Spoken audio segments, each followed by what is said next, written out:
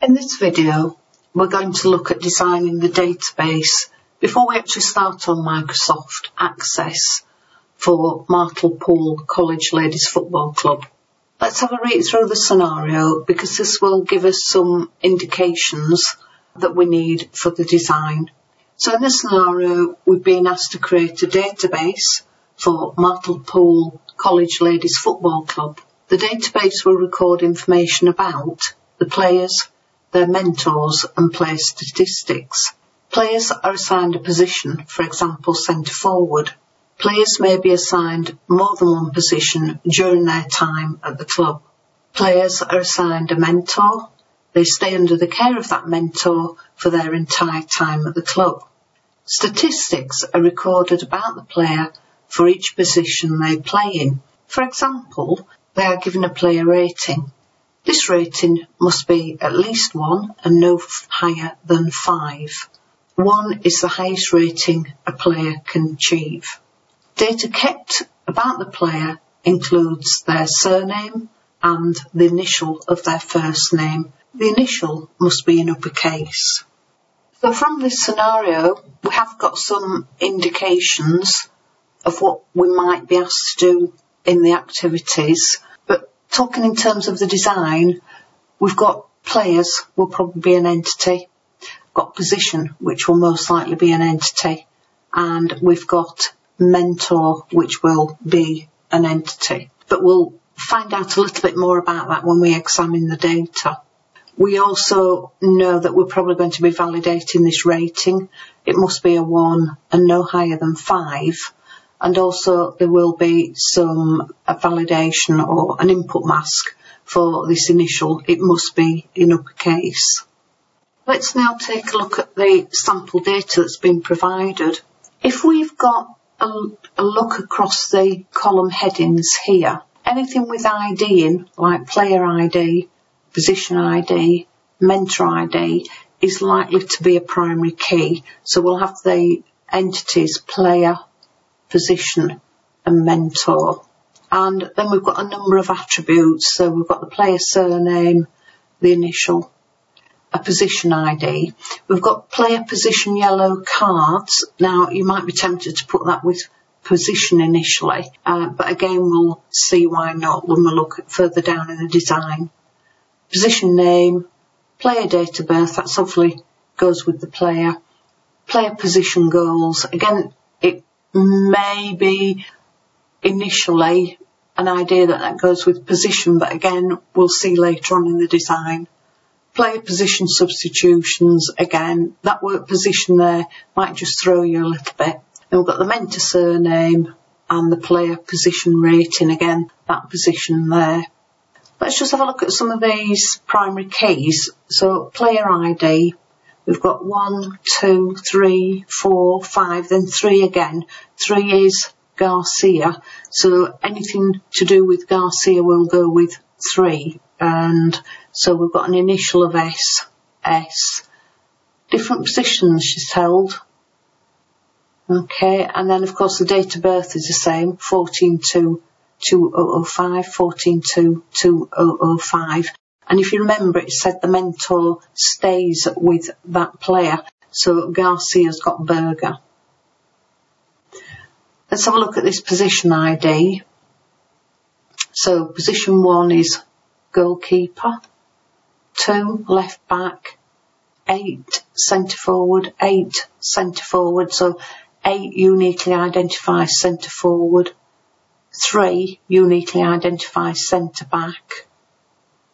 So that's the position ID and the position names. Let's have a look at the mentor ID. So mentor 2 is Arlem, 2 Arlem. So that mentor ID uniquely identifies the mentor surname. Berger 1, Berger 1, Berger 1, Arlem 2. And then in terms of looking if the player can play in many positions, we just come down and look at player ID 3. We've got there who's held the position of 8 centre forward. Come down again, 3 Garcia has held position 3 centre back, and 3, Garcia has held position 5, left midfield. So a player can play in many positions. Now let's just look at that the other way around. Can a position be held by many players? So if we look at position number 8, centre forward, that has been held by Garcia, it's been held by Johnson, and it's been held by Morris. So a position can be held by many players or different players.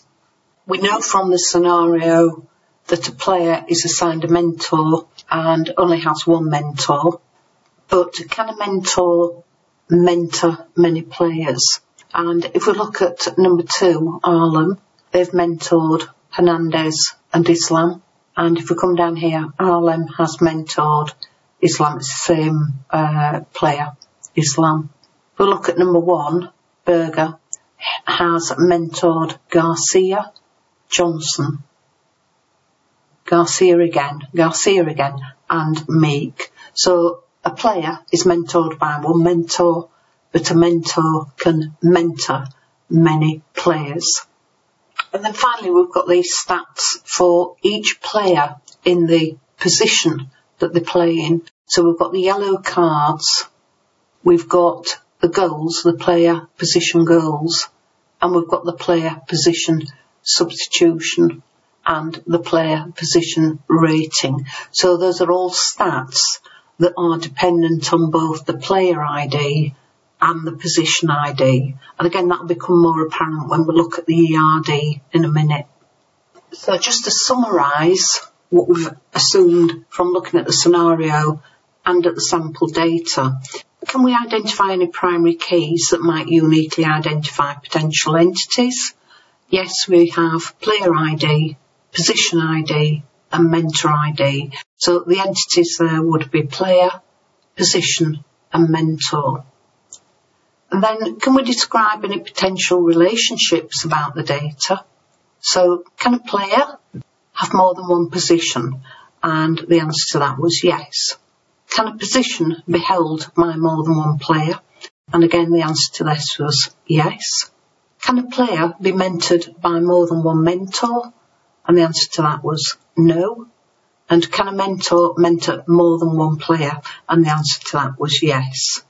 So we've got a many-to-many relationship between player and position, and we've got a one-to-many relationship between mentor and player. So I've drawn up an initial ERD here with our 3 entities, position, player and mentor, and I've put on the relationship lines. So we said a position can be held by many players, a player can hold many positions, a mentor can mentor many players, and a player is mentored by one mentor. Next, I've added the primary keys to that initial ERD.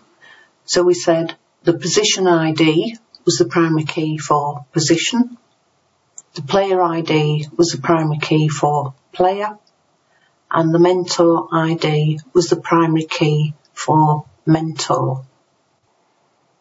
The next thing is to resolve this many-to-many relationship. We've taken out the relationship between position and player here, and we've created a new entity that goes between position and player. I've called it player position. And so now position has a one-to-many relationship with player position, and player has a one-to-many relationship with player position. So we've taken out the many-to-many between position and player and created a new entity, taken the name from the 2 entities that we've split up, and we've created 2 one-to-many relationships, one between position and player position and one between player and player position. We also need a primary key for this new entity, and what we do here is take the primary keys from the 2 entities that we've just split up. So player ID here becomes part of the primary key in the new entity, player ID, and position ID here becomes part of the key in the new entity also. So together, player ID and position ID make up the primary key for this new entity. The next thing we need to do is identify the foreign keys, and it's quite easy to do this.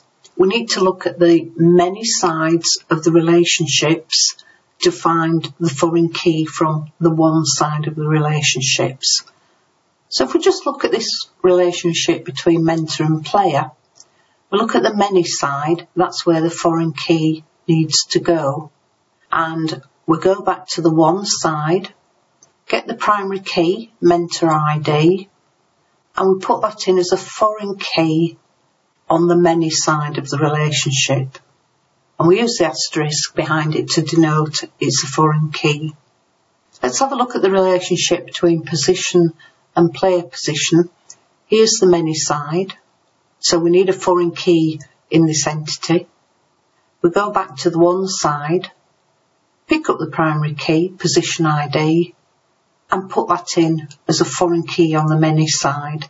Now that position ID is already here because it's part of the primary key, but it's also a foreign key, so we put the asterisk behind it.